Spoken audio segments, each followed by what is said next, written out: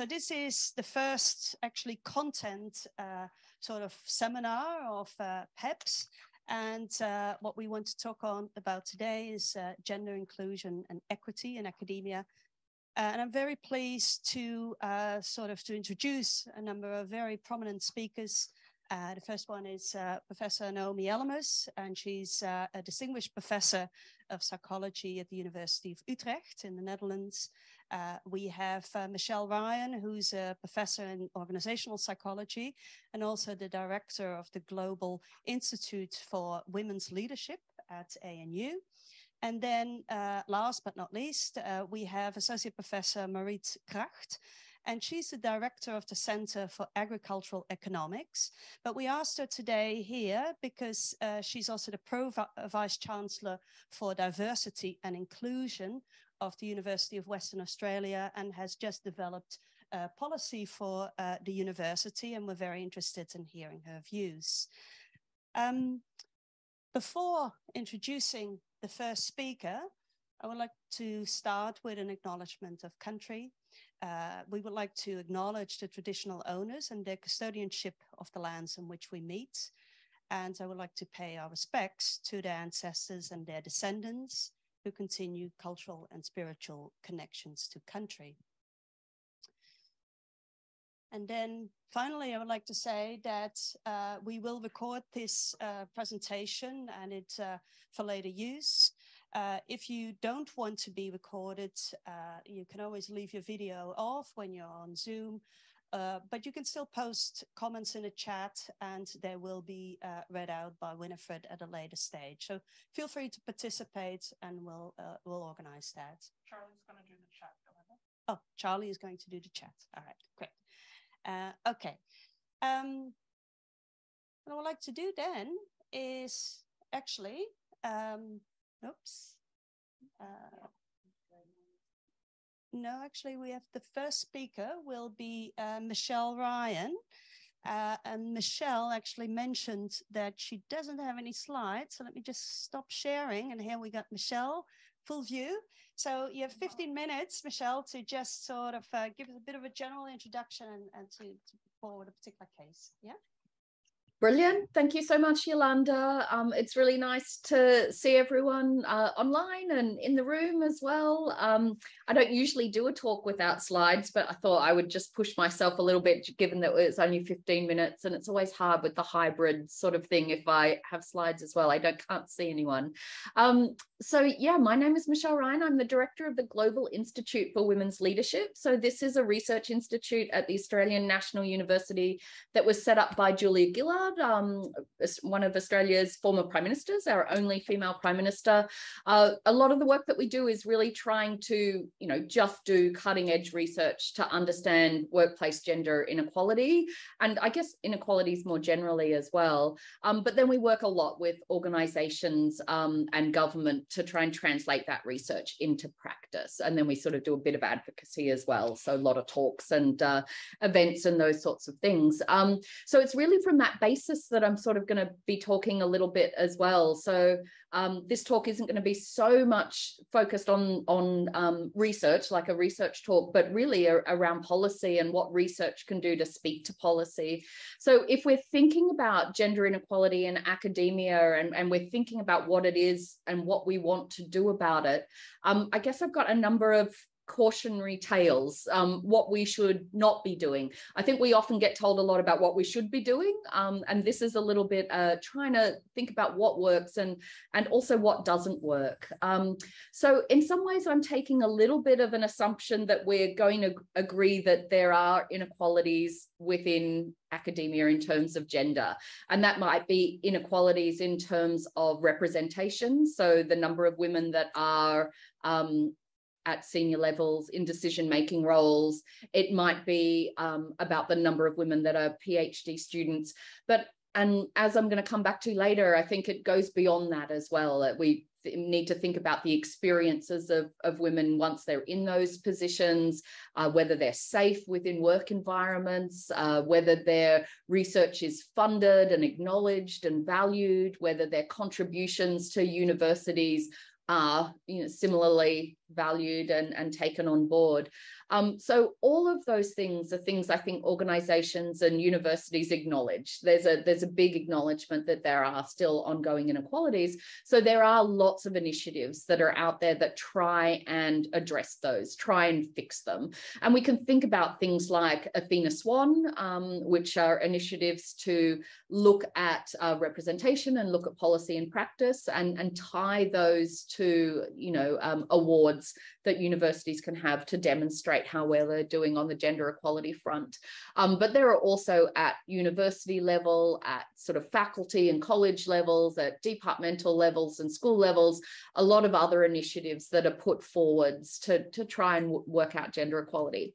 So when it comes to seeing what works and what sorts of initiatives we should be looking at and what we should not be doing, I recently published an article in Nature where it really reflected on the university and research space and what perhaps isn't working so well. And I talked about 3 different things that we sort of get wrong or sort of missteps on the way to trying to achieve gender equality. So the first is that we should not just be focusing on numbers. We need to be looking broader than that. The second one is that we really need to stop trying to fix women. So we need to look at initiatives that go beyond just training and upskilling women. And the third is about how optimistic we should be and what are the consequences about being perhaps overly optimistic. Now, I've just rewritten that paper. It was only a really small paper. It was 800 words. It was an opinion piece, really. And I've just expanded that for a British Journal of Social Psychology landmark article that's hopefully coming out in January. And I expanded on all 3 of those things of what not to do. And I added a 4th one as well, because I had a bit more space. And that's about intersectionality. So making sure that we don't assume that all women's experiences within academia or within the workplace more generally are the same, and that we look at intersecting identities where oppression and stigma and discrimination can take place. So that's what I sort of want to talk about in my next sort of 10 minutes, just expand on each of those points, if that's okay. So the first one is about not just being about numbers. Often when we think about gender equality and when we think about where we start in terms of a gender equality plan or what we're going to do in terms of policy and practice, we often start with the numbers. So we look at how many women are in professorial positions, or we look at success rates of grants, say, for example, the Australian Research Council, and how many women are getting grants, or we look at citation indices and look at where women are getting cited and those sorts of things. And I think those initial numbers, especially at that representation, is always a good place to start, but it definitely needs to go further than that.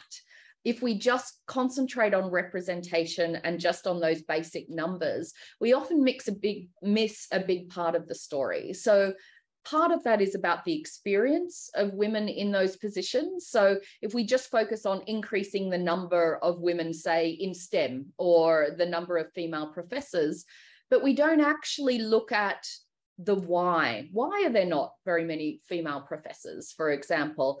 Then just shoving more women into those positions, while, I mean, that's useful, it's good, there's more role models and those sorts of things. If we don't actually look at the why and understand the experience of those women in those positions, there's still a lot that is left unsaid and unlooked at. So one of the examples that I often give about why numbers are not enough is the research that Alex Haslam and myself and others have done on the glass cliff. So the glass cliff is about what happens to women once they break through the glass ceiling and take on leadership positions. And our research shows that they tend to take on those leadership positions in times of crisis and when things are going badly. So I think a really topical example recently is Liz Truss. Before her, Theresa May, if we want to look at politics, but we also see it in the corporate world. We see it in academia, we see it in sporting contexts and those sorts of things as well. So if we only look at the number of women that are in leadership positions, we actually don't see phenomena like the glass cliff. And if women are being put in leadership positions when times are tough, when times are difficult, the research always also shows that those positions are precarious. So if we think of Liz Truss, 45 days in office, you know, one of the shortest tenures that we've ever seen. Was that because of her decisions and her policies? Perhaps.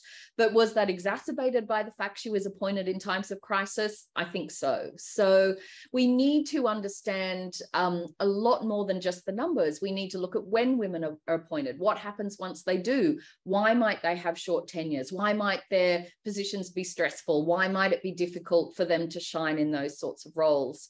So if we look at, I don't know, if we translate that to academia, if we just put women in as head of departments when times are tough, when there's crisis, when things are going on, we could see that perhaps that might reinforce the idea that women aren't good at leadership. We might be setting women up for failure. We might be putting them in risky and precarious positions. And right on time, Alex turns up as I'm talking about the glass cliff. Hi, Alex. Hi. Sorry, yeah, I just had a meeting. And I've got to rush off. Doesn't matter. I've got this lot going on. Lovely to see you, Michelle. Great. Thanks, Alex.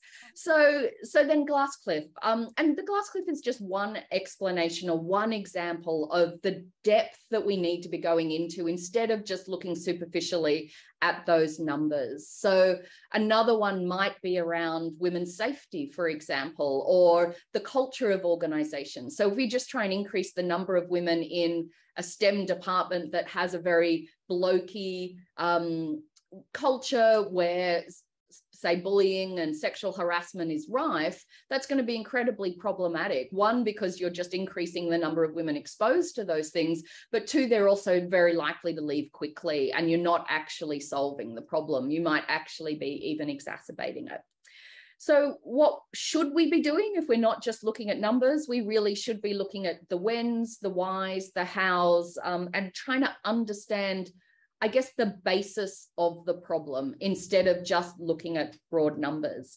So in some ways that really segues into the second point about not fixing women. So when I talk about not fixing women, it's sort of riffing on a number of things, but Catherine Fox, the Australian journalist, wrote a great book where she said, Stop Fixing Women. And why we should not be fixing women. And the sort of thing that I'm talking about here when I talk about fixing women are the sorts of initiatives that try and upskill women or give them skills. And these things might be about women's leadership training. It might be about confidence and negotiation training. It might be about trying to encourage women into STEM by increasing their interest in science, for example. And we've all seen examples of these, right? So the EU had an excellent example of how not to try and increase the number of women in STEM. They maybe 10 years ago or so, they had an initiative called Science, It's a Girl Thing, where they had a video where women's sort of PPE goggles would turn into fashionable sunglasses, and they'd be doing things in the lab and making makeup and lipstick and blusher and things like that. And every single female scientist that saw that initiative just was in absolute sort of outrage, because the idea was that the reason that there aren't enough women in science is because it's just not interesting enough for women, in that because women have interest in makeup and sunglasses, if we just increase that and, you know, we can fix women's interest in that, rather than saying there might be very real things about science's culture and the idea of what a scientist looks like and the culture within labs and within particular parts of universities that put women off as well. So instead of trying to fix those things, we try and fix women's interest. The same with leadership courses, confidence courses, trying to get rid of women's imposter syndrome. And I think what is underlying all of those assumptions is this idea that there's something wrong about women. It's a deficit model that women are lacking certain things, instead of acknowledging the fact that maybe women's confidence or their interest or their ability to be good leaders is not about personal failings, but actually about the sorts of barriers that they face within the workplace. So we've done quite a lot of work in this space, looking at things like women's ambition, imposter syndrome, women's ability to be authentic at work. And what they all show is that those attitudes and beliefs that women have, while they're there, it might be the case that women have lower levels of ambition or leadership drive. it's because of social and structural barriers within the workplace. It's because of how they're treated by their colleagues. It's because of stereotypes and norms. It's because of a lack of role models. So what we should be doing is, instead of trying to fix women, and I think inadvertently blame women for this inequality, we should be trying to fix those systems and structures that women are responding to. And I can provide more information on some of that research if that is useful. The third one is about how optimistic we should be about gender equality. And I think often when we talk about where we are now, there's a tendency to be quite optimistic. Things are much better than they used to be. You know, if we look back 50 years and the representation of women, or if we look back at the suffragettes, look, we can vote, you know, women are doing better at university than they ever have before. There are higher numbers of women as undergraduates, and, you know, numbers are increasing. And I think a certain recognition of optimism is good, but I think also a reality of how much things have stagnated and actually how slow the rate of change is also important. Depending on which sort of analyses you look at, some people say it's between about 130 and 300 years until we reach gender equality more broadly. And that's continuing on at our sort of level of change. So, I mean, one can be optimistic about what has happened, but also be realistic. Now, one of the reasons this is really important is that people's level of optimism, or their ability to actually recognize how much gender inequality still exists, has implications. So we've done a number of studies where we show, for example, if you look at the veterinary profession and you look at where that is now. So actually, if you look at the number of undergraduates studying to be vets, it's about 80% women. So a lot of people are saying, well, it's fine now, right? There's a pipeline of women coming through. But actually, when you talk to female vets, there's still a big gender pay gap. There's still really high levels of stress, and there's really high levels of opting out as well. But what's really interesting is that many people think that gender discrimination is no longer a problem. And the research that we've done shows that those people that think that gender inequality is no longer a problem in the veterinary profession are exactly the ones that discriminate against women. So in a study that we did, we showed that those people that are optimistic about the profession actually want to pay women less, describe them as less competent, and give them less options. So we have to make sure that we're just the right level of optimism, and we have to be aware that too much optimism can actually perpetuate gender discrimination. And just the final one, I know I'm running out of time, so I'm just getting there. So just the final one around intersectionality, and I don't want to talk about this too much, but really just acknowledge it as an important thing that should run through all of the things that we do, is that we shouldn't think of women as a big homogenous group that we can sort of fix with one foul swoop. The experiences within women are in some ways larger than the experiences between men and women. So if you think about women from cultural and ethnic and linguistic diverse backgrounds, when you think about working class women or disabled women or queer women or trans women, the varieties of the experience of discrimination that they experience are huge. And what is really important is most of the initiatives and the policies and practice that we roll out are really framed around the experiences of white women. So actually what we're doing is trying to fix women, and we're trying to fix white women, and we're actually leaving a lot of other women behind. So a lot of research that we've shown is that when you talk to Black and Asian women, for example, and you ask them what they want from initiatives, it's very different from the sorts of initiatives that we have. So white women say that they want confidence training, and we've already talked about why that might be problematic, but Black women, for example, are saying actually people think that I'm too confident. So actually trying to increase my confidence is not helpful. So all of those things together are things that we get wrong, and which I guess point to what we should be doing and what we should be doing better. So sorry if I went a bit over time. Thanks very much. Was perfect, Michelle. Thanks. All right. So just in terms of structure, I realized I forgot that, but the idea was to have all three speakers just to have 15 minutes to sort of talk a bit about their work and their approach. And then we'll have a bit of a panel discussion, after which we open it up for questions from the audience. So the room now for the second speaker, which and that is Naomi Ellemers. Somebody start my...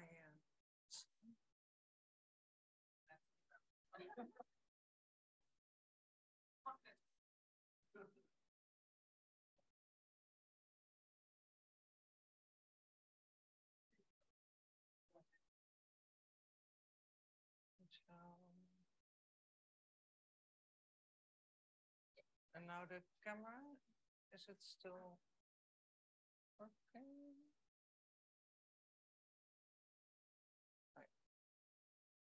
And can we get the thumbs up whether you hear Naomi okay for the Zoomers? Yeah? Naomi, can you say something? Yeah. If whether the, yeah? Good. Yeah, so thank you for being here. It's really nice to have real people in the room after so long teaching on the camera and everything. And so I'm very happy to be here today. And I think I'm going to follow up on some of the issues that Michelle started to talk about. And I want to take a little bit of social psychology perspective on one of the conclusions Michelle draws that it's not just about the women, it's about the broader system, it's about the culture. And so there is by now some agreement that there is culture change is needed in the workplace. But then, of course, the big question is, how do you do that? We're doing a lot of research on moral psychology and moral identities. And I want to take that perspective also to talk a little bit about what's so difficult about achieving culture change and what to look out for when you want to do that. Working. Work before. Clicker. Should I put, yeah. Okay, so just to connect to some of research that we did is here an example of a study we did in the university where we first interviewed many people about organizational narratives that would explain inequality between careers of men and women in a university. And when we asked people what would be the explanation for women being less likely to advance, the first reason that everybody mentioned was, well, of course, it has to do with work-life issues. Women have children and they become less ambitious and they start working part-time. And so they make these choices. They prefer to stay at home instead of keeping on working. And some people said, well, it's not really, doesn't have anything to do with gender. The academic context is just very, very competitive and men suffer from this as well. And the least frequently mentioned reason for women to advance less was, well, perhaps they receive less organizational support. So this was how people, women and men, talked about what they perceived in the university culture. But then we also continued and we did a survey and we asked male and female researchers at the same university, well, what about your own situation?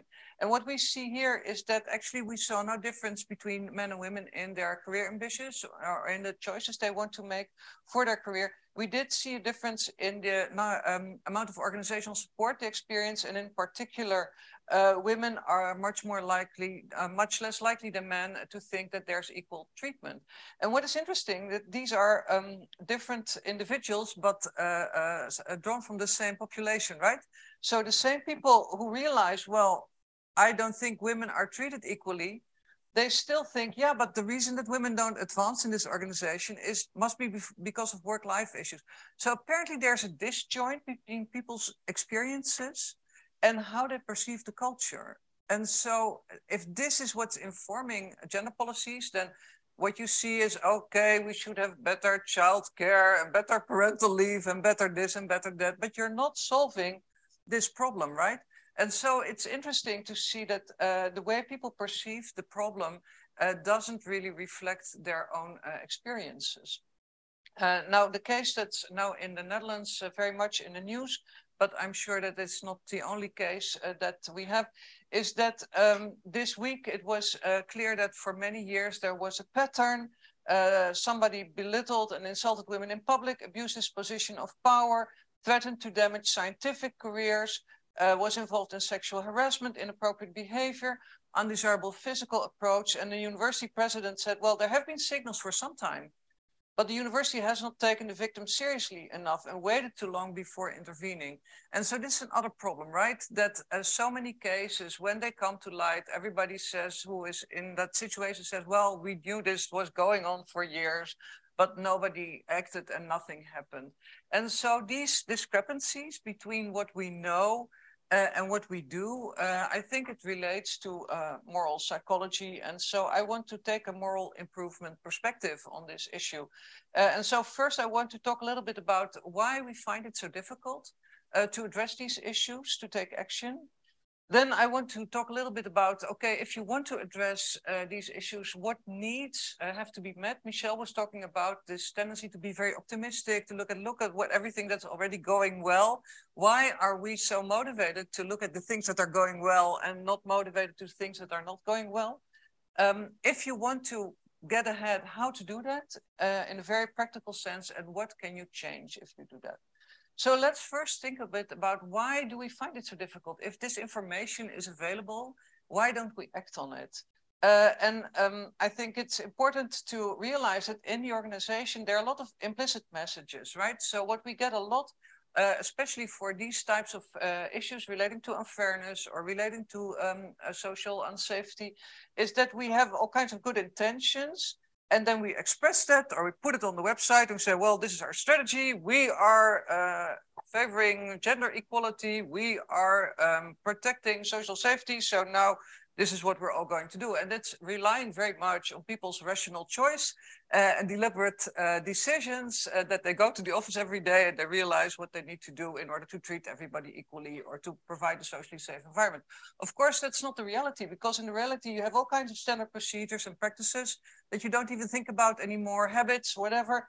And these send very strong implicit messages, right? About what is a desired behavior, or what are the ways that get you noticed or get you promoted in this organization.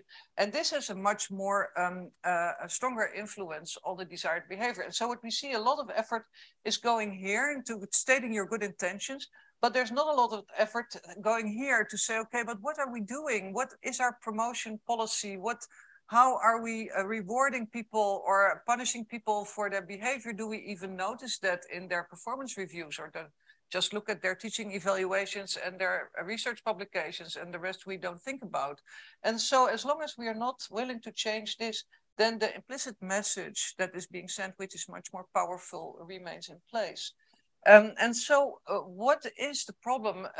And so one of the things that we do in our research, and this summarizing a lot of studies, a lot of results, is that we find it very difficult to acknowledge moral failure. So if we have the collective narrative that we are fair and we treat everybody equally and we are an equal opportunities organization or whatever, then noticing that that's not working, or even not even if yourself is involved in that, but perhaps a teammate or somebody in your department or somebody else in your organization, we know that if people are confronted with moral failures, so people don't live up to the moral goals of the organization, either themselves or somebody else, it has a lot of cost. So people have cognitive cost associated with that, emotional cost. They experience shame and guilt, cardiovascular threat. We even see that physical response if you notice somebody else in your unit doing stuff that you don't want them to do.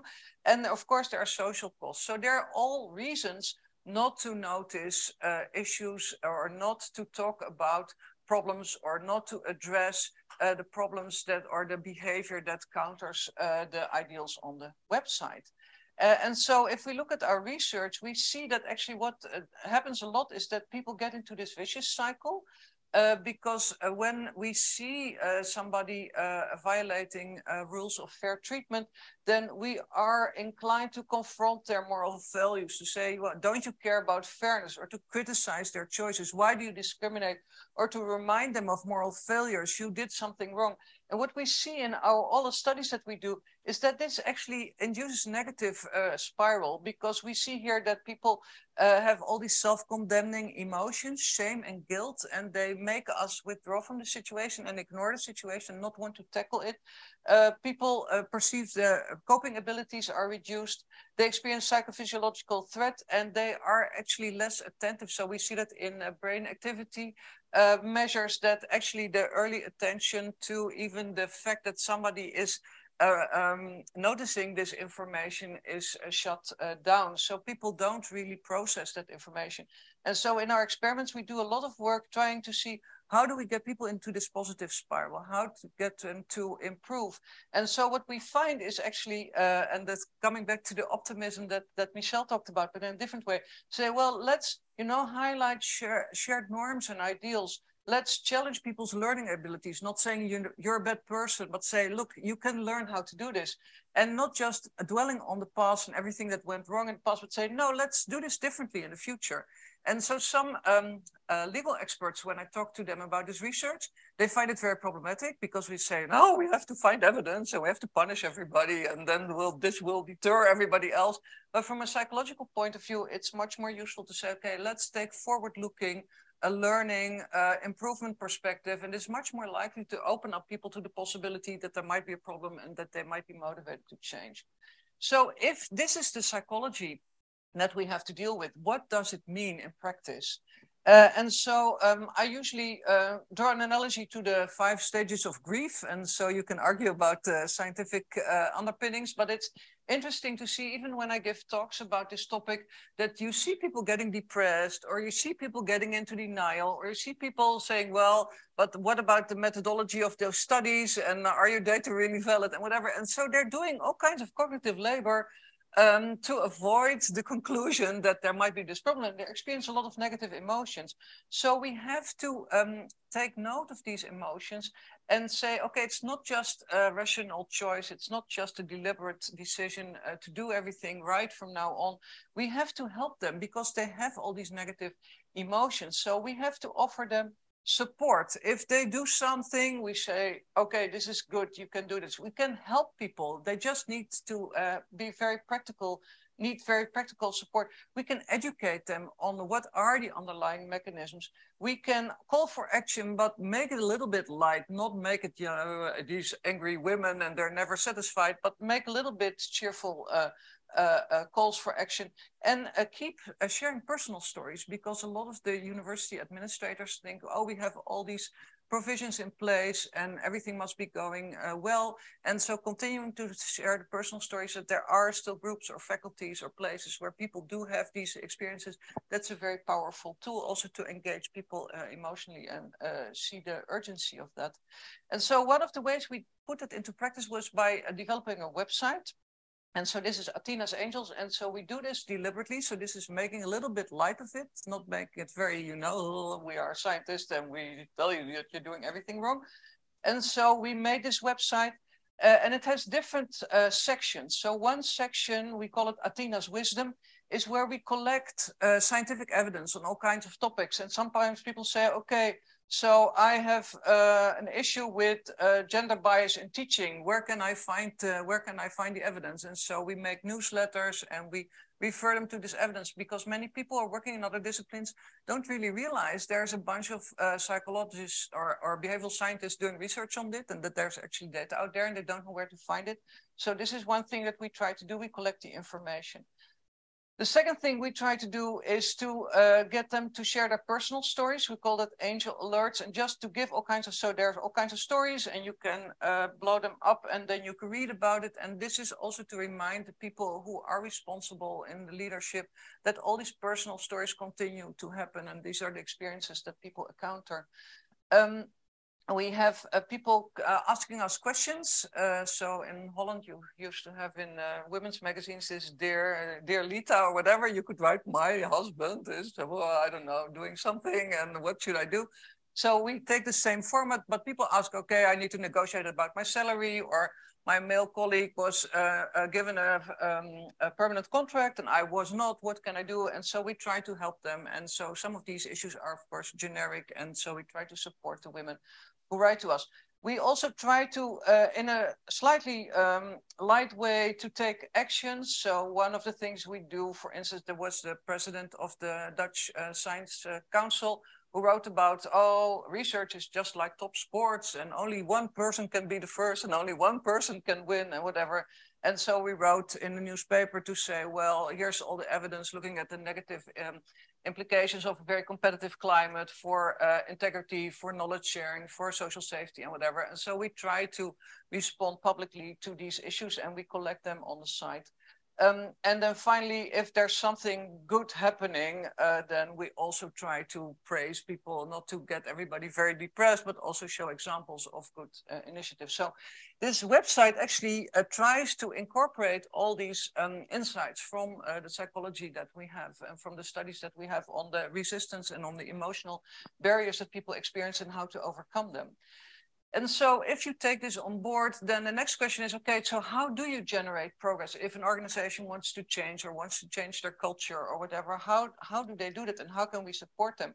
And what we find very interesting, so here's a study where we examined a number of organizations who said, oh, we are koplopers, I don't know how to say it, we are front runners or whatever, in terms of circular and inclusive policies in our organization. So we went to all these 70-something organizations and we asked them a few questions and said, okay, so what's your goal?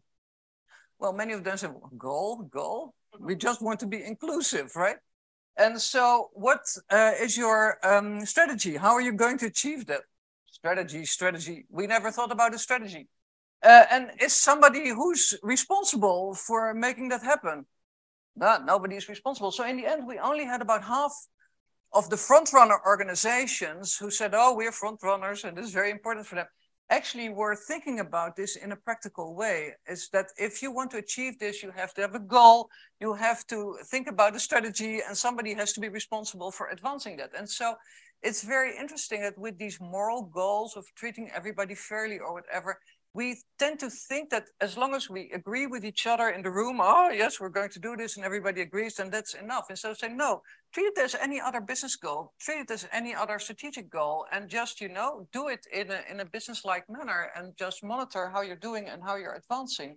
And so to support that, we've developed what we call the Netherlands Inclusiveness Monitor, where we go to different organizations with the same questionnaire, and we collect a lot of information about their employees, but also about the policy in that organization. And we try to feedback the information from that. And so one of the things we see, and this very much resonates with what Michelle was talking about, her first point, just focusing on the numbers, we see in a lot of organizations, all their policies are mainly focused on, you know, getting in these people, getting them into the organization. And these is a broad sample of organization, but also includes university organizations. And still, they don't do everything that they could do, but at least much of what they're doing is getting people in, getting them on board, but then, you know, monitoring whether they also advance in the organization, monitoring why they are leaving, they're much less likely to do so. And so they think about it in a very superficial way, I think. And so one of the things that we do is also we assess the climate for inclusion against the benchmark of the working population.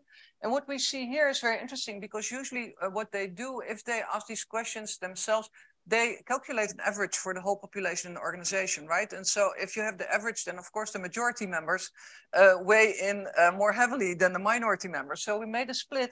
And so what we see here is actually the majority in these organizations who are self-proclaimed working on inclusion. They think, oh, we're doing very well. We are participating in the monitor, so we must be good. But the people who are in the minority actually don't feel this, don't experience this. And for many organizations, this is really an eye-opener to say, oh, so you can relate the policy to the experiences of employees. Oh, we never thought about that. And even that simple thing already makes a big difference. Another thing that we do is to say, well, many of your policies are about women or people of color or whatever. If you can see that they're different, then they are target groups. And what we find actually when we ask people, do you feel that you're different from your colleagues? That there are many people who say, yeah, I feel different, but other people don't realize this because of, I don't know, my political orientation or my sexual identity or I don't know what, or my cultural background or being a first generation in this organization or whatever. And so having the policies only focusing on these known differences also makes you leave out many people. So it's another reason not just to focus on the numbers. And so this is what we do in a very practical manner to help these organizations. So we continue to do this with more organizations, more people, and we give them back the information. So we try to say, okay, look, this is how you're doing. So you should do more about, you know, who is leaving and why, because you're not taking advantage from that. What can you do? Do you have a vision? Do you have a goal? Are you measuring progress? Well, not at all. And so this is how we can help them also improve their policies in a very practical way. We publish these types of fact sheets, what we call them, to say, okay, don't just think that everything is solved once everybody has been to the anti-bias training. We teach them how to formulate SMART goals for diversity measures. We try to educate them about how to get support in the organization and what to do to get support from different levels of the organization.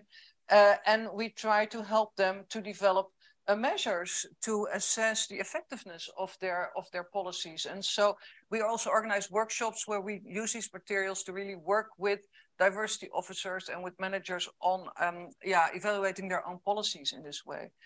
And so if we do this, what will it change? Well, one big theme that I've been working on for the past few years is social safety in Dutch academia. This was an assignment from the Ministry of Education. And I was working on that on behalf of the Royal Academy of Sciences in the Netherlands. And we really tried to make an integrative analysis where we said, well, this is about organizational structure, where every time people get into the same problems because of power differences or because of structural characteristics, and you have to have also structural solutions to improve that. We talked about the organizational culture, saying, well, we don't really talk about behavior a lot in university. We think it's not worthwhile, or people don't know how to do this. So if you want to do this differently, you really have to organize this differently. And we talked about what to do when there are problems. And we see here that the duty of care is not very well structured. People are in a dilemma, who to support, the victim or the complainant or the culprit, and what to do, how to treat everybody fairly. And so we also made recommendations for how to do that. And so we created a website, an interactive website that contains all these different components. So we have the personal stories, we have the scientific analysis, we have the practical recommendations.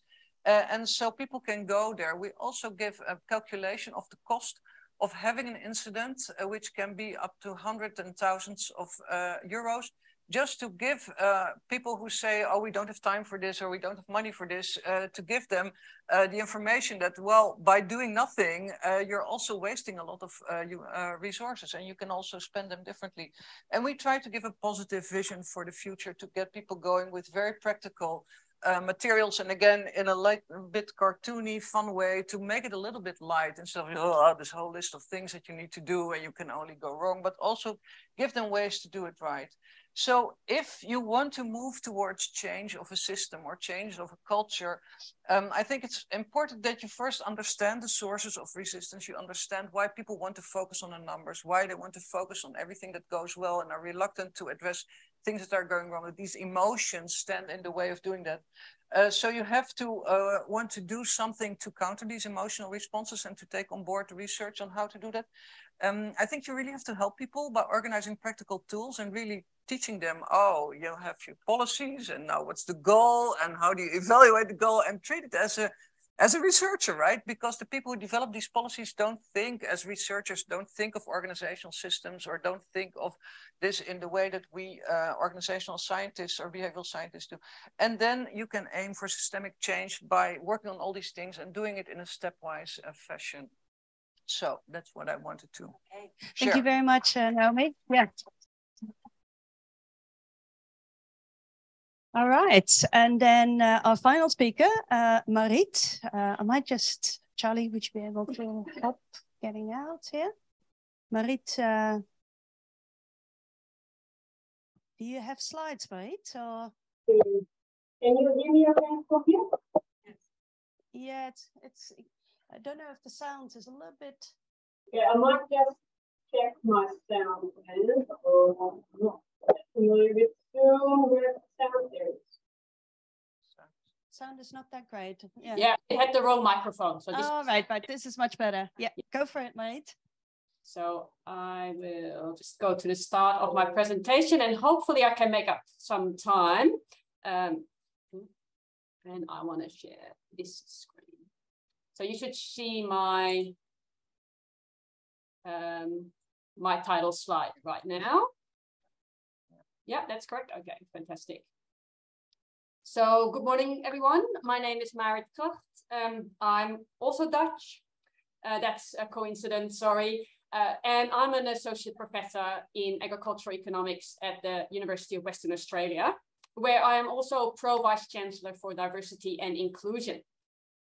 So I will talk to you today about from a, I guess, practitioner's perspective about how we at the university developed a strategy for gender equity and more broadly, diversity, equity, and inclusion. So I hope that I can give an example of a strategy that's not just a lofty goal and intentions, but actually a practical plan that can address some of the structural issues that the other two speakers mentioned. So I wanted to start with a bit of a history of our institution, because I think that's important to understand where we are and where we're coming from. So we had a vice chancellor towards the end of the last century called Professor Robson, who was a real champion for equity. He funded and led a leadership development program for women, which ran for 20 years. And that was an amazing program that wasn't meant to teach women necessarily skills to change them, but very much taught participants that women in leadership roles don't need to lean in, but taught us and made us aware of the structures at a traditional university that don't fit how women may view the world. So I think that understanding is, especially 20 years ago, is the first step in understanding those systemic barriers, and then we can address those barriers. And Professor Robson also supported a very generous and flexible parental leave scheme, for example, that any type of parents could access, no matter your gender. And all that worked really well. And it also led to that Vice Chancellor being named National Diversity and Inclusion Champion twice in the early 2000s. And UWA getting awarded a citation for National Employer of Choice by the federal government's Equal Opportunity for Women in the Workplace for more than 10 years, which was really amazing. And part of the reason why I went to UWA when I was awarded the job. We also used to have a well-resourced equity office in the Human Resource Department, which offered professional development, training, an ally program. We were the first universities with an ally program in 2002, which aims to create a more inclusive campus for LGBTIQA+ people. Offered a suite of, I don't really want to call them training, but courageous conversation workshops, which encourage that critical thinking and reflection about how our own cultural background and the institutional culture affects how we operate. And that really drove a lot of change and improved conditions for staff and students. Unfortunately, we then went, when that vice chancellor left, and I'm going through this story to indicate that it can really be one person who makes or breaks the culture in an organization.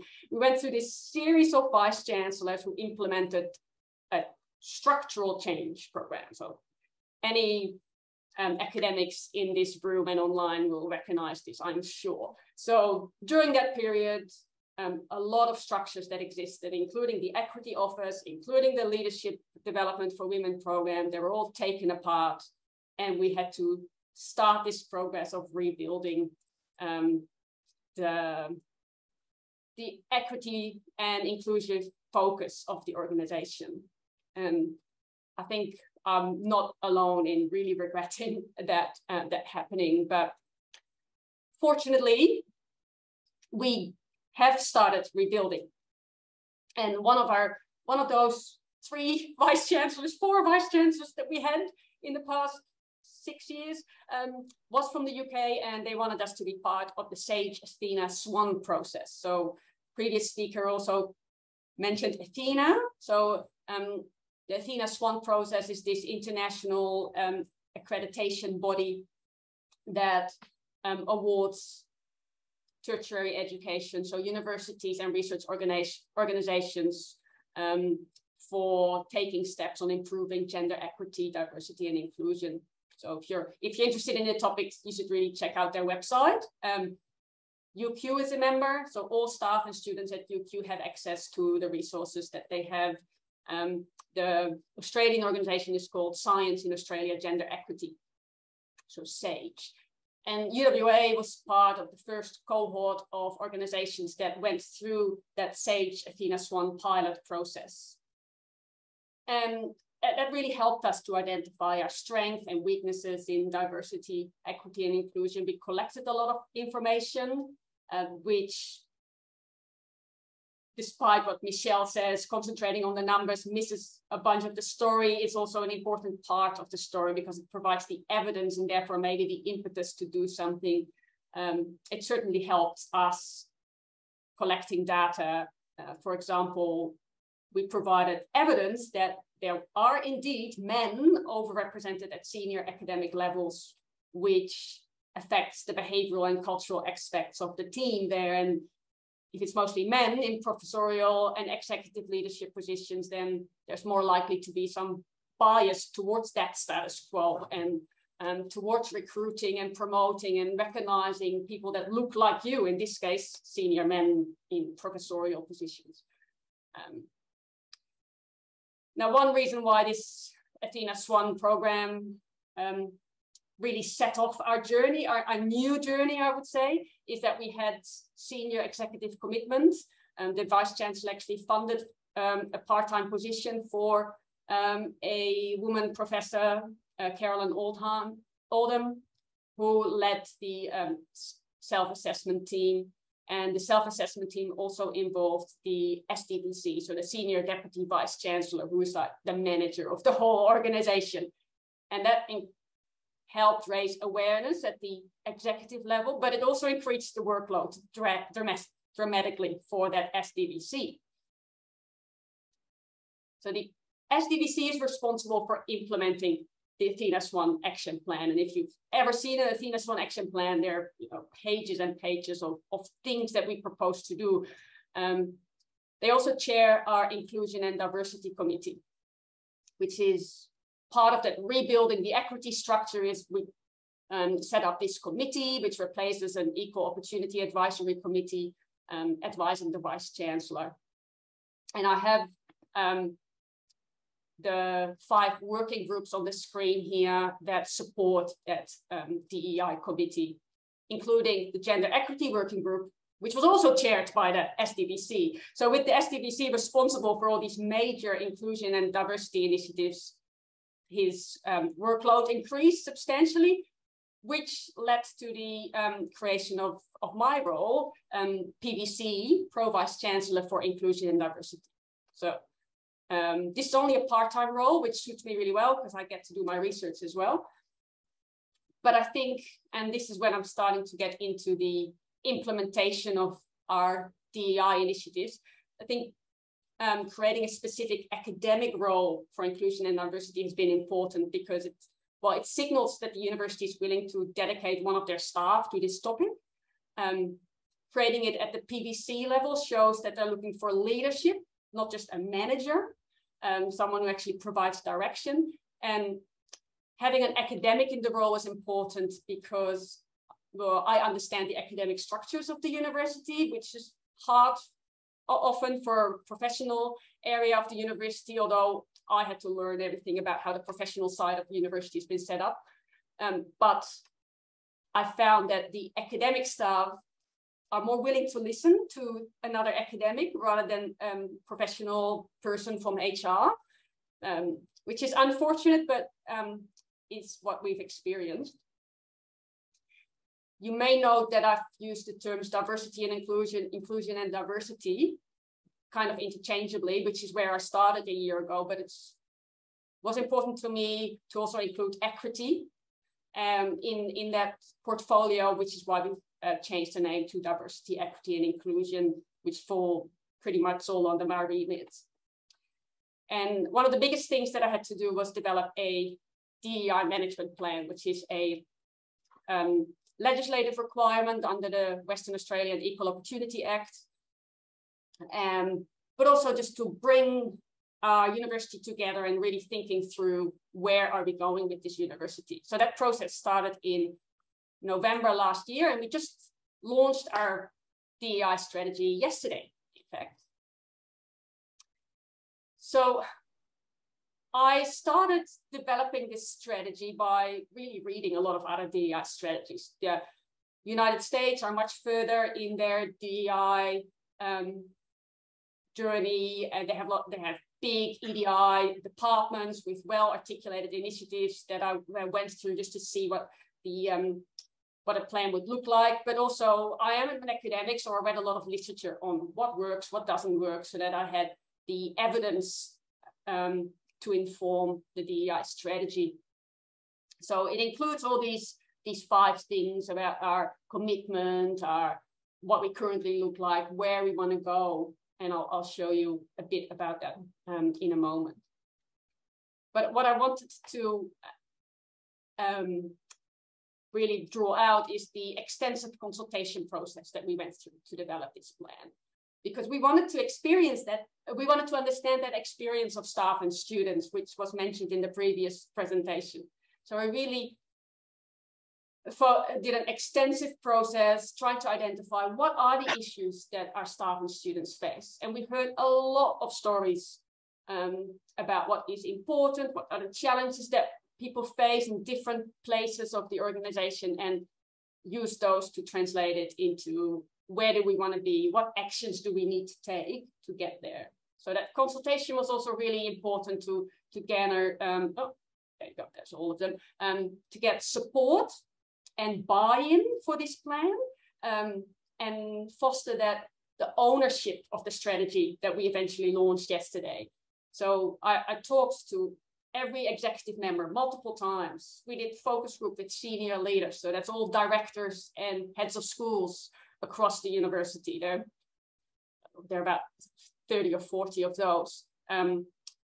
Talked to a lot of staff and students in focus group, but also did a university-wide survey that received more than 400 responses.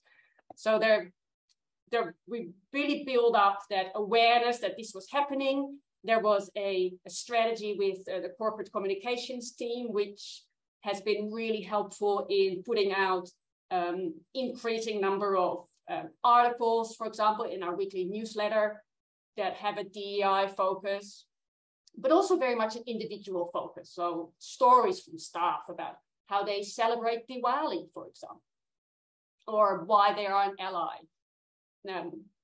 Lots of individual stories to really bring home that DEI is not a lofty goal from the top, but affects all of us.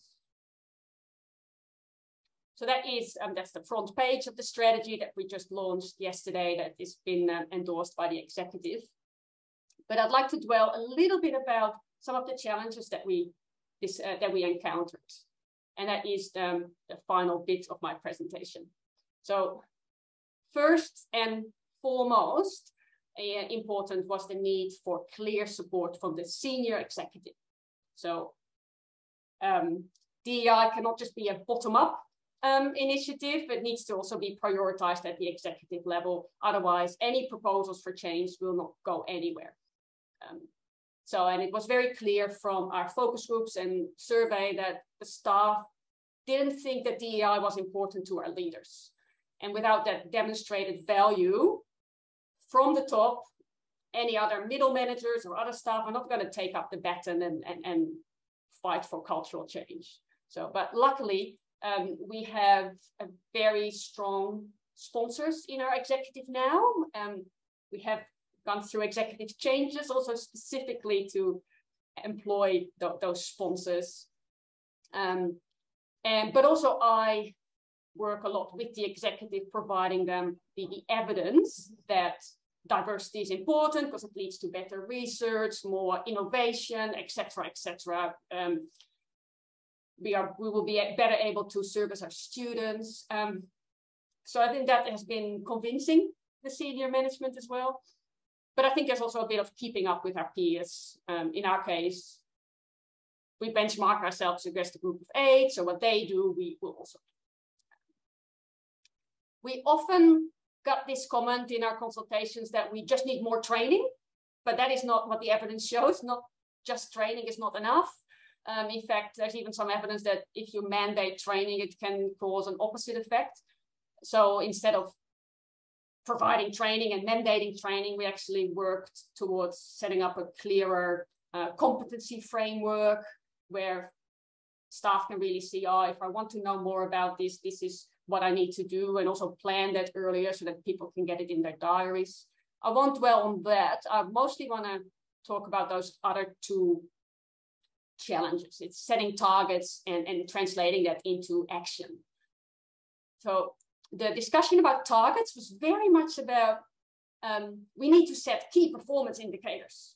There was this proposal to develop an institutional diversity index, which was quite a mechanical way to express how we're doing. And then we would score points if the metrics improved or lose them if they deteriorated. But I agree with Michelle that concentrating on an index like that tends to obscure what we actually need to do. That can become a goal in itself, right? Rather than a means to address those structural inequities that we want to change. So we hope that we have in this strategy really focused on changing the structures, changing the processes, and ultimately changing the culture of the organization. So I'll show you in a moment what we've proposed. But it was also really important that we don't write another vague strategy with our objectives, but also have a clear action plan with what we needed to do to achieve change. So that action plan development and the target setting was what took most of the 8 to 10 months of writing the strategy. And the difficulties with actions, we have limited resources available. So I needed to be realistic about what can we achieve in the 2.5 years with the people and the money that we have available. So I've set up the plan with a few big projects that are still affordable, but also small wins, so we can keep making progress, but also have scaffolded those projects so that we can start doing things and maybe progress that after 2025. This is the next stage. And a lot of the actions are also not targeting, are targeting culture and behavior and looking at, what are the achievements that we reward and value, revising the workload model, revising the promotion process, and valuing through our actual actions and rewards that we give to staff any cultural changes that the women often bring to an organization.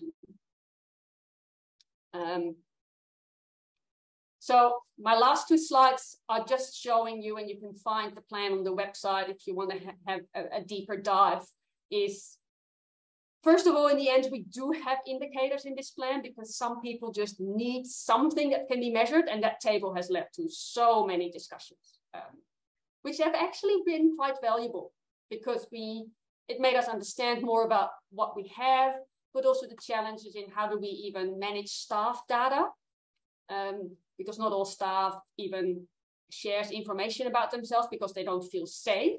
So that is an important thing to address. It also includes student targets, which are guided by the HEP funding.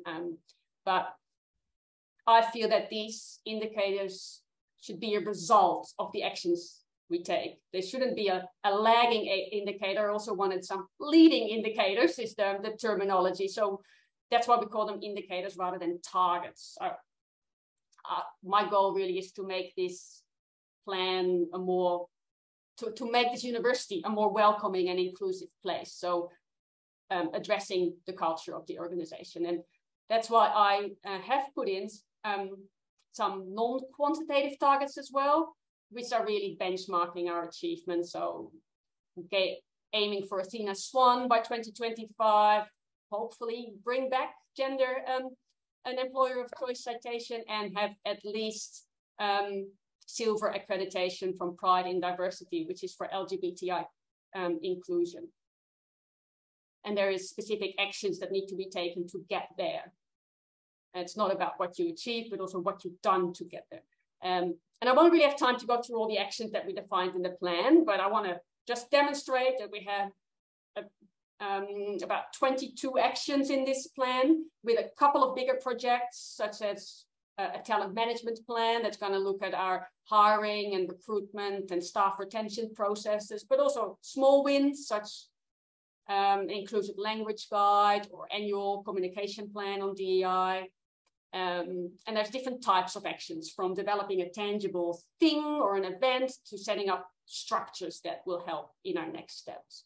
And the most important thing to point out is that we have responsible owners for each of those steps that I directly follow up with to ensure that they're actually doing what we are promising.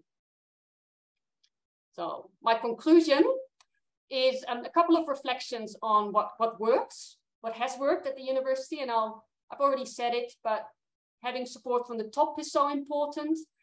We have, fortunately now, some new people in the executive and in directive roles that specifically focus on DEI, and I think having a PVC for DEI also is a good signal and helps. We need buy-in from senior leaders, so that's not just the executive, but also heads of schools, professors, directors. And I'm sure we don't have that buy-in from everyone yet, but by really talking to all those and presenting the plan, we're getting there. Those senior leaders have to be trusted by the staff, and I think it's helped that there's an academic in the PVC position. It's really remarkable how much easier it is for me to access heads of schools, for example, than colleagues in HR. We have a combination of objectives, lagging targets, but also leading indicators, and that the action plan has clear responsibilities assigned, and that I will follow up with those people on, are you actually doing what we're promising to do? So my next step will be to visit local areas, such as individual schools, and work with them to develop then local action plans. Maybe it's only 1 or 2 things, but I want those schools and professional directorates to come up with their own objectives. They can be big, they can be small, but something that they can do to really own that change that they're hoping to achieve, which will be much better than imposing a blanket KPI on leaders, which is where we started when I was appointed last year. And I think that's where I'm gonna end. Didn't catch up on the time, I'm sorry. We're all very passionate about this topic, but my details are here, and I'll stop sharing. Okay, thank you so much, Monique. Can I stop sharing? I don't know how. I think those were 3 very insightful and really very rich and sort of thought-provoking presentations. So thank you so much. And I also think that it's really amazing to see how basically the same points come back in different shapes. And I think there's a lot of commonality in what all of the 3 speakers mentioned. I thought, given that we are indeed a bit over time in what we planned, but I really think it would be great to now hand over to you guys and to do a Q&A. So, because we really want to hear what you think. And if you ask a question, we'll give people on Zoom an opportunity. I think you have them in the chat, right? Can we maybe get the chat open and showing? Yeah. And if you ask a question, you can ask one of the 3 panelists or just to all of them, but just try and not to drag it out too long so that we can have a lot of people actually sort of asking questions. Maybe, would you, Charlie, you've been monitoring the chat, right? Would you like to start or? Okay, all right. So maybe the best way to do it for the Zoomers is to put your question in the chat. Yeah, you want to just... okay, well, I'll ask first here in the room, and then you know, think about the question you may have, and then you may want to sort of ask it yourself if comfortable with that. Anyone here in the room? Yes. I'll give you the microphone. Oh, thank you.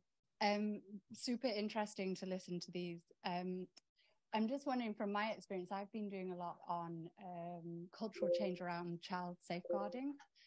So very, very similar points that have come across. But one thing that we've learned from the practical side, this is not from academia, is that really to shift from that policy process and establishing policies. Yes, senior leadership buy-in is critical, but that there's a need for people internally to go through a very personal change process. And that requires giving space to that. It's sort of peer-to-peer conversations. It's deep diving into their own sort of biases and psychologies. And I'm just wondering, where's the space for that within any of the proposals that were presented? Yeah. Great question. Is any one of the three of you want to comment on that or respond to that?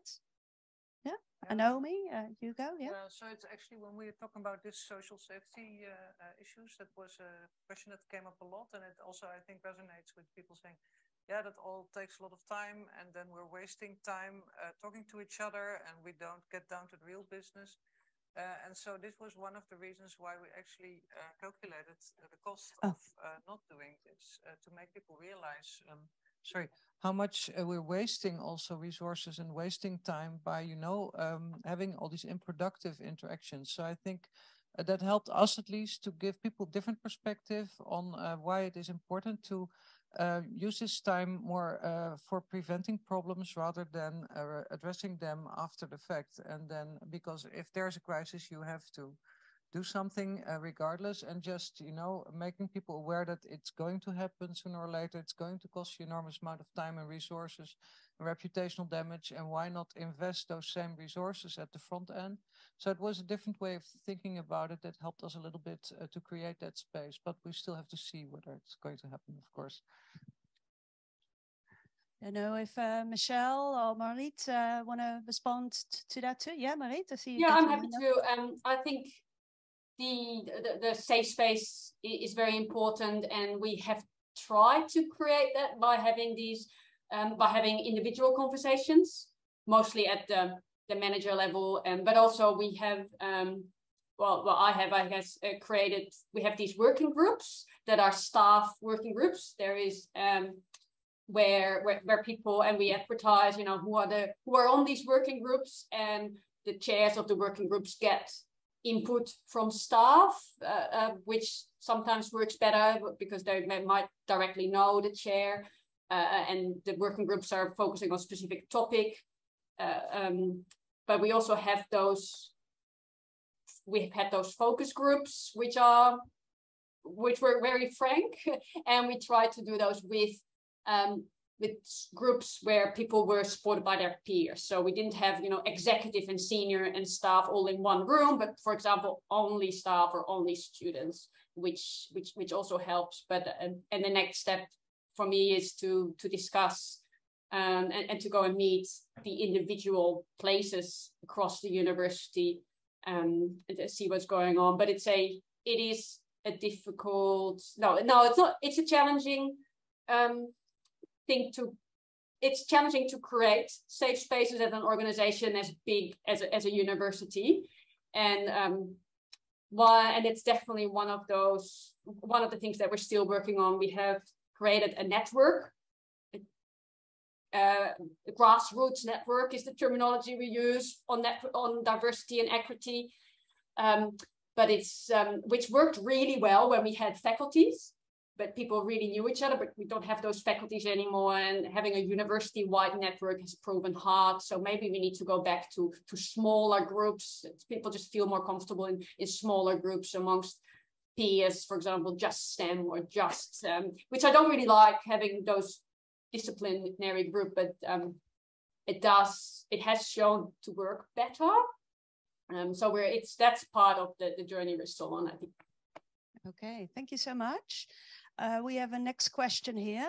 Tyler? Thanks to all three speakers. This is for those online. This is Tyler Okamoto from the Business School. I have a related question. So some of the work that we've been doing in this space lately has suggested that the why that we're using to promote the culture change is really important, particularly at the levels that our previous question was mentioning. That for a senior executive, making a business case for EDI is relatively straightforward because that's what they do. But for the rest of the culture, we're finding that those business case justifications don't seem to translate into motivation to actually do anything about it at the grassroots level. And so I was curious as if our three speakers have any experience at kind of mobilizing that grassroots level and specifically in how we can find the balance between the business case and the moral case, kind of relevant to your points, Naomi. I'm happy to jump in on that to start off with, if that's okay. Yeah, sure. Yeah, Tyler, I think you're exactly right. I mean, I think the business case comes from quite a sort of neoliberal approach to sort of things, right? Like everything has to add value, it has to be growth, it has to do all of those things. And I think you're right, but I think also the business case has a number of problems. So not just in motivation and how to motivate people, but also what outcomes you're looking for. So the idea that, if you increase gender equality, you should have some sort of monetary outcome is wild to me, right? Like, why should women necessarily make things better? I mean, just bringing them in and nothing changing is also a good outcome, right? Like, just partly because of the moral case, but also there's often you see when you use a business case analogy, people then often pull on very essentialist views to try and make that happen. Women have a better way of leading, or they bring a different type of care, or they bring all of those sorts of things. So often the business case actually reinforces stereotypes and those sorts of things, often inadvertently, but that's the language that you have to bring in if women are going to bring in added value, is that they bring in something different. So I think both of those things are sort of problematic. But I think the other thing, so at the moment I'm working with the Office for Women, the federal government, to put together the new theory of change that's going to underlie the sort of national strategy of gender equality for the next decade. So this is quite a big responsibility that we're doing. And we're trying to get the balance right also between the evidence base. So what does the research tell us? But also trying to bring in that lived experience aspect as well, because partly if we only use the evidence base, we're sort of bound by the research that we do. And we also know the research is flawed. It tends to only look at sort of certain people. It only tends to look at certain outcomes and those sorts of things. So I think the evidence base is really strong. And as an academic, I'm always saying, let's look at the evidence base. But if we only solely look at that, we also miss out on a whole lot, because we know our evidence base is also often not intersectional, it's not inclusive, and the lived experiences of particular communities or particular experiences really add sort of value to that understanding. And I think then helps with that other aim you were talking about mobilizing sort of grassroots sorts of things, but also potentially mobilizing particular communities that might not feel represented by the research or the business case or any of those sorts of things. So to make it much more intersectional in that way. I don't know whether that answers your question.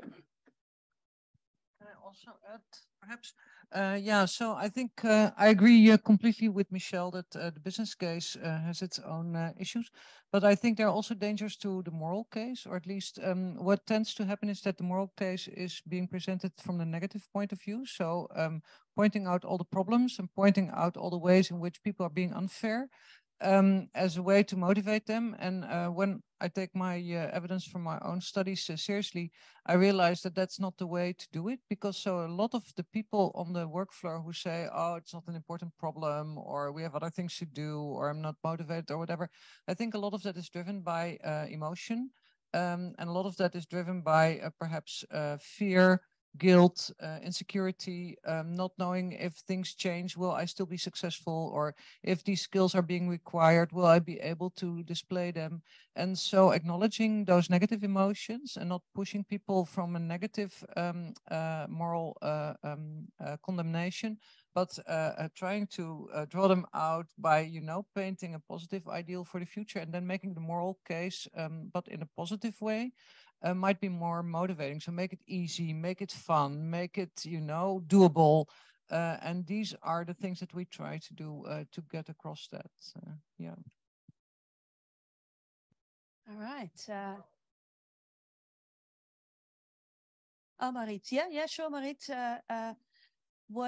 So maybe just unmute and maybe just. Yeah,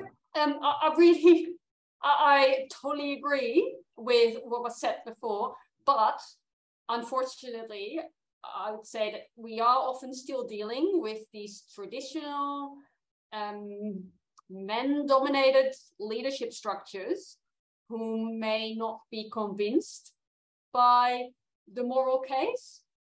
What do we do?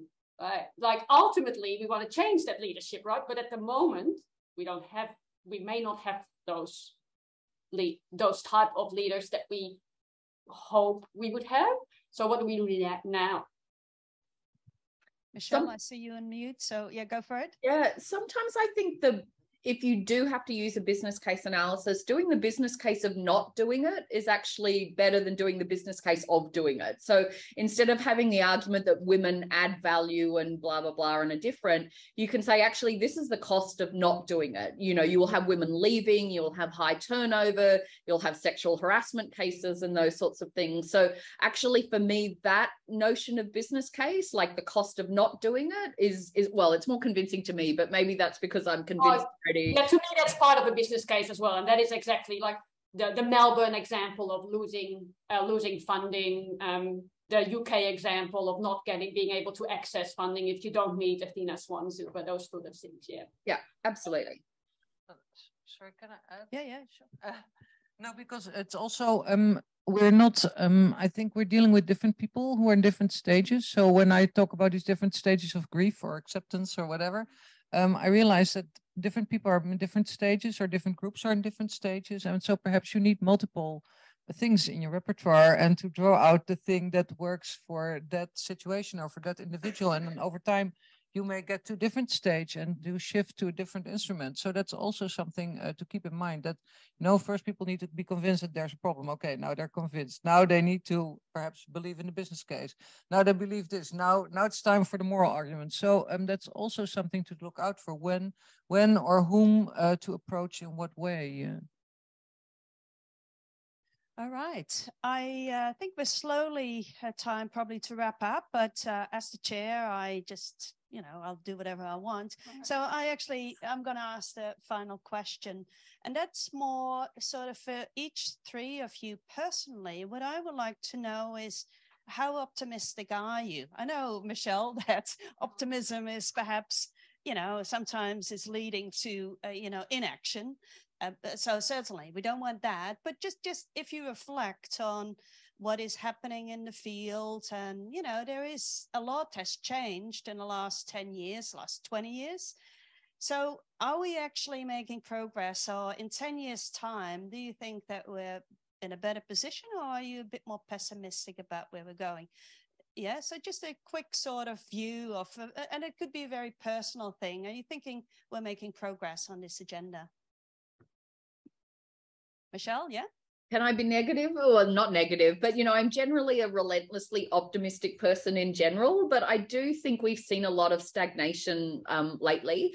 If the one thing that probably does bring me optimism is when I see sort of young people, early career researchers or undergraduate students, or those sorts of things. I mean, I think about gender equality more broadly. If I see the March for Justice, if I see, this real feeling of trying to enact change, I guess where my pessimism comes from is also with a broad sort of, I mean, I love academia, but I feel like there is a sort of neoliberalization of academia more generally. And I think that does dampen a lot of the things that we're trying to do on the gender equality front, because it does seem so focused on outcomes, on success, on ambition, on a lot of these male dominated sort of areas. And I feel like in some ways that culture is exacerbating in a bit of a neoliberal area. So I think burning down capitalism is probably the thing we need to do alongside of trying to fix some of these gender equality issues.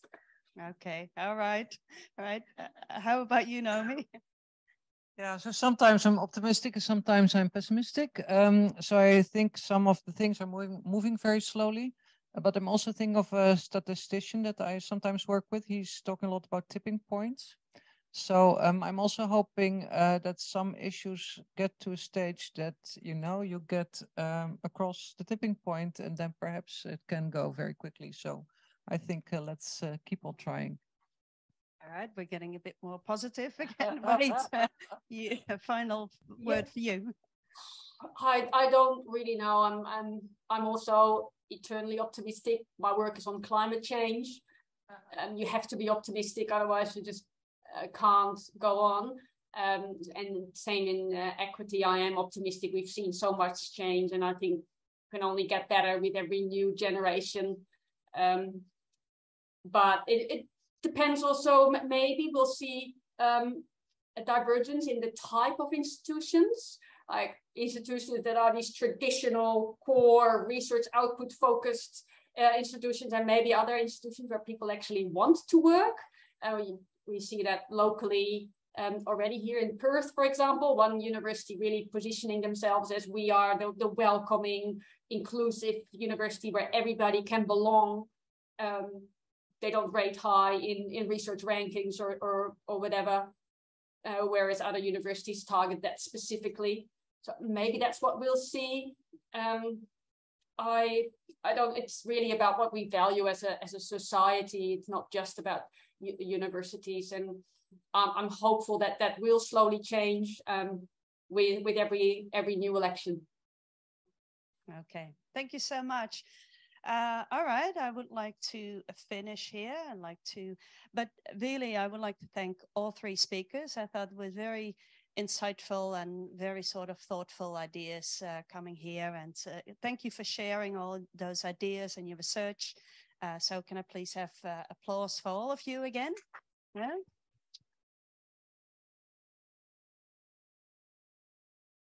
All right, and this is in the end probably. I'll just probably hand over to Winifred, who might want to say something about the next PEPSS. Oh, thanks, Yolanda. What a wonderful start to our series, eh? What wonderful speakers. Thank you so much.